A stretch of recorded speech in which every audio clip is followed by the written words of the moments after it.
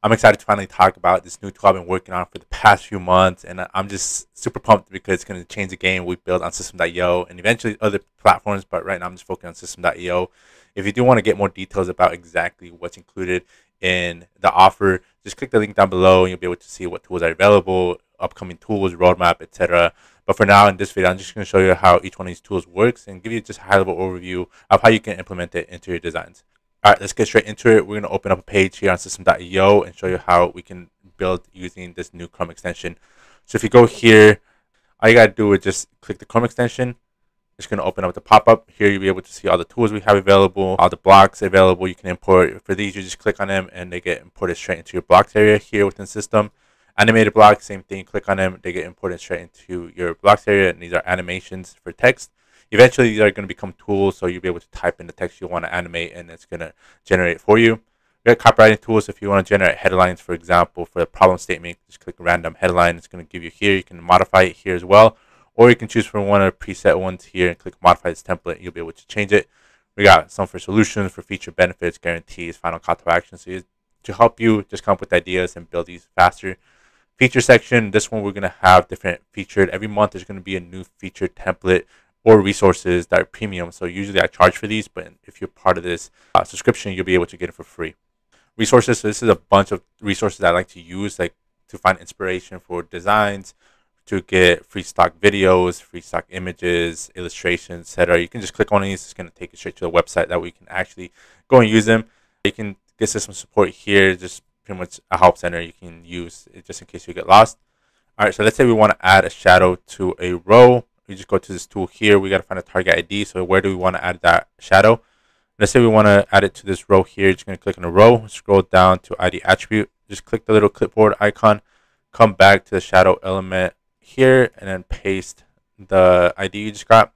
This is a preview box, so you can see, let's say you do have, I don't know, let's say a black box. You can add a black box. In this case, we have a white box that we want to add a shadow to. Let's add a green shadow just for the sake of it. Let's offset it to the right and then down by 10. Let's add like a 20 blur. You can see it doesn't look too good actually. Let's do blue, and this is just for illustration purposes, not the design tutorial. But in this case, you want to make it softer. You click here, it's going to open this pop-up. It's going to add it straight to your clipboard. You don't even gotta right click and save. And then here you just go to right HTML element.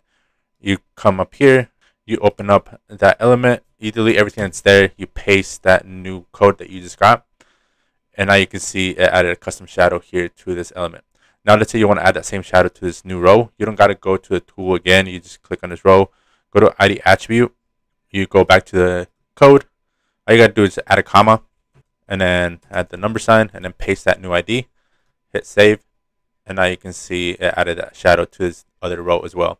So now let's say you want to use the gradient tool here. So let's say we have the ID in a clipboard. We're going to go here. Let's say go to gradient. You add that ID from the row. Let's do left to right. Let's do, we've been using blue, so let's use blue. And let's do, I don't know, do purple. So something like that. Click here. It's going to copy to a clipboard. Go back to this right HTML element. You can also add a new one, but in this case, I want to keep all the code in one element. Paste that new code you just got. You can see it added the gradient here to the section. Now let's say you want to add it to this one as well. Grab that new ID, go back to the element, comma, number sign, and then paste that new ID for the new row. And now you can see we have a gradient, and then we have a custom shadow there as well. So now you can see how you can start really making these designs unique with some custom design work using the tool. If we scroll down, we have the animation. So this one's pretty awesome because you can animate anything on the page. Let's say you want to animate these icons here. So what we're going to do, we're going to click on that image, grab the ID attribute, go back to that tool, add it here, and let's say we want to do pulse. It's going to take 2 seconds for the animation, and it's going to do it 10 times. Click here, it's going to add it to the clipboard. I think I already have an HTML element there. Let's delete that. Let's add a new one.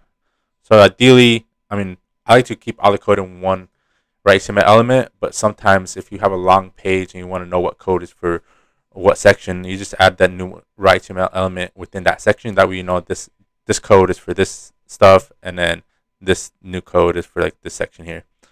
All right, so let's go open this up.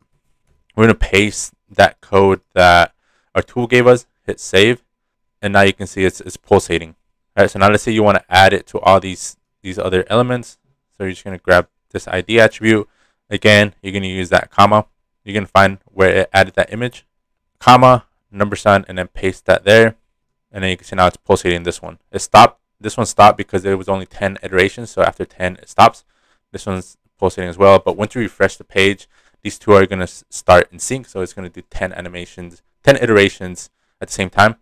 And then you can do the same thing here. So you can add as many IDs here in a row, and it's going to add that same animation. All right, so I thought that was pretty cool because now you can animate rows, buttons, icons, images, whatever it is you want using that one tool. Here's another awesome one that took me a long time to figure out, the background video generator. So now you can add background videos to any section within system.io. So let's go ahead and go up here. In this case, we're going to add a video element. Let's add it here. And let's remove this background because it has an image right now, a gradient image. I'm just going to make it darker just so we can see the text there. In this case, let's choose a video.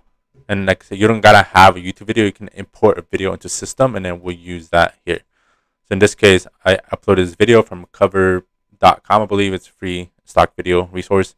All you're gonna do is grab this video ID, go back to your tool, scroll down to video element here, and then we also got to tell it what section we want to add it to.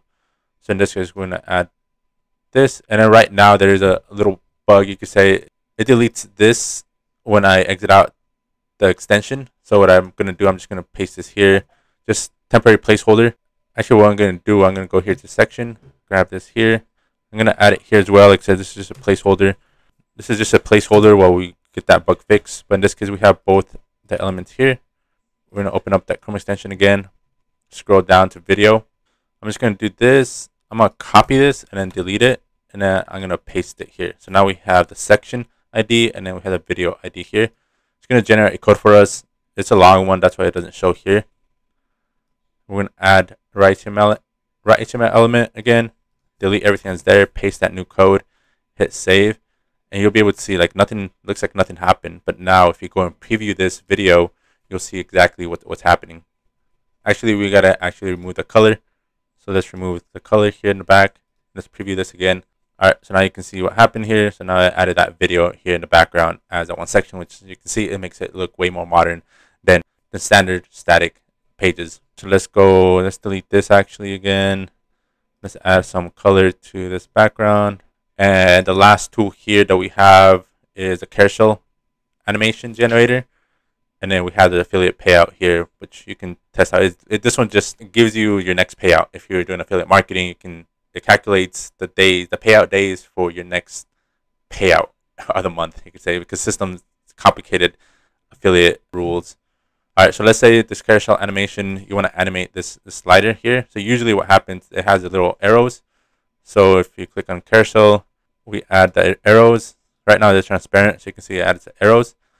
And now usually what happens is if you want to go to the next slide, you got to click that arrow to move over. So you can see if you click this, it goes to slide 2, slide 3, and then in order for you to get back, you have to click the back arrow, which I don't like. So what you can do now is you can just grab this carousel ID, go to the tools, scroll down to carousel generator, just make it iterate every 4 seconds. It's going to create some code for us. It's going to add it there as well.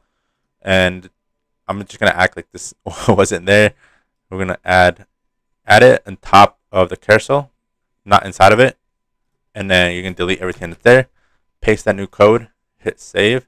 And now if you go to see the page, you can see it automatically starts the animation every 4 seconds. It's going to iterate to a new one. And then once it gets to the last one, it's going to go back to slide number 1. So I thought it was pretty awesome because now we can just automate and make these pages become more alive, you could say. So those are the main tools there. There's going to be so many new tools coming out as well. If you go to the website and go to roadmap, you'll be able to see the features that we're working on, researching some ideas as well in terms of new tools that are coming out. If you do have an idea, you want to add something to it, just go here to suggest tool.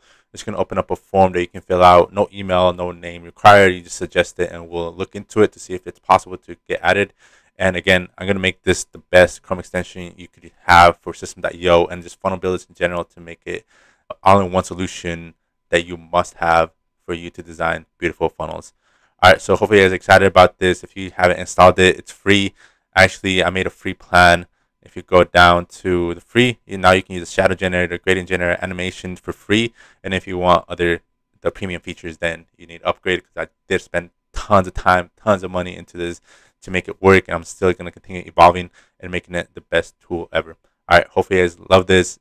Let me know if you guys have any questions, feedback, or just suggestions. All right, see you guys inside.